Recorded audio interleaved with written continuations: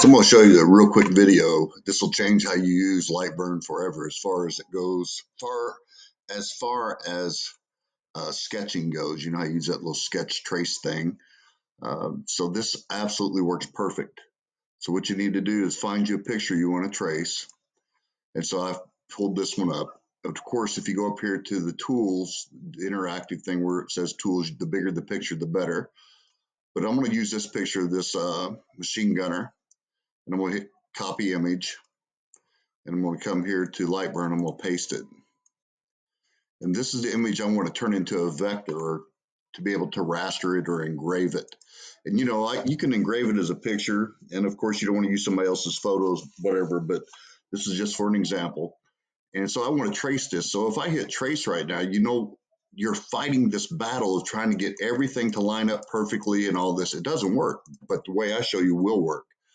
You right mouse click on this image and you go ahead and hit adjust image.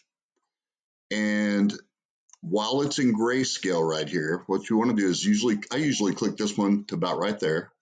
Then I start enhancing it, and you'll see it gets brighter and the image starts looking clearer.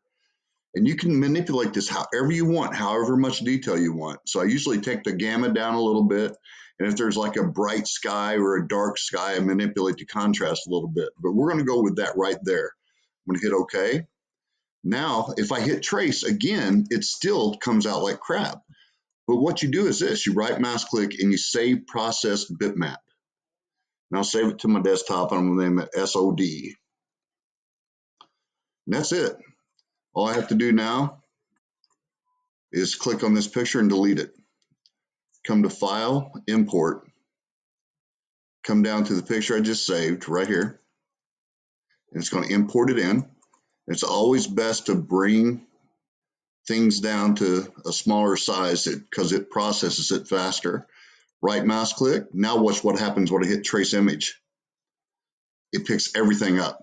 You don't even need to adjust anything. Just hit OK. Now what you do is you pull the original image away, and it's almost hard to tell what's original and what's not. This is your traced image now. I want you to look at that detail. I could have got even more detail if I wanted, but the beauty about this is now I can right mouse click it and I can hit ungroup. And then I come in here and pull things out of the picture that I don't want. Let's say I don't want this straight edge right here. So I right mouse click and pull along to the rock here, and I just hit delete, and it deletes all those nodes right there. And I can delete these and hit delete.